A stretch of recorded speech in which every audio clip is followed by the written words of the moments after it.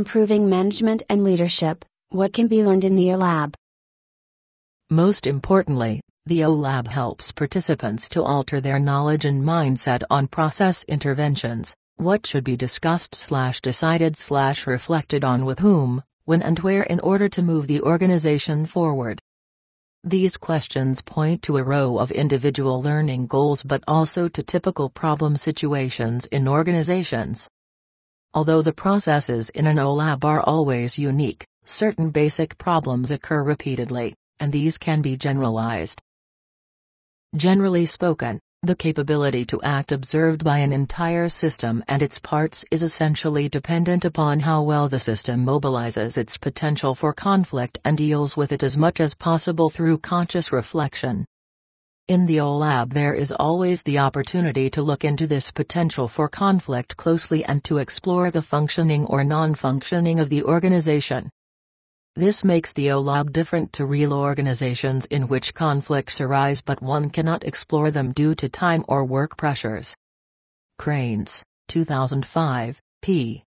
320-321, translation by the authors. The problem with growing our own organization is that it takes time. And experimenters are an impatient lot. What is needed is techniques to influence the rate at which groups develop, but these techniques are scarce. Week, 1965, p. 217. Today the techniques are no longer so very scarce as researchers and trainers are usually eager to point out, but one can say that the resource of time plays a great role. In the early days of group dynamics many goals were formulated for the laboratory, not all of which could be reached, as experience showed.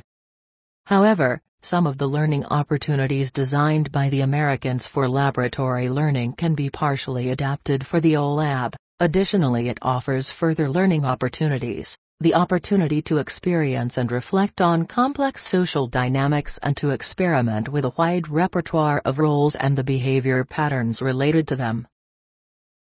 However, our evaluations and research, see also our Wellspot, 2005, suggest that there are different individual patterns for organizational learning, as some participants prefer acting in groups, some like to communicate with other groups, some take over responsibility and perhaps risks as well, whereas others rather like to remain in an observing position.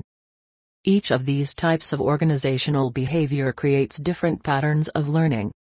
But all participants have to deal with complex organizational processes and their role within them, thus developing their organizational competence. Grossman and Heintel, 2000.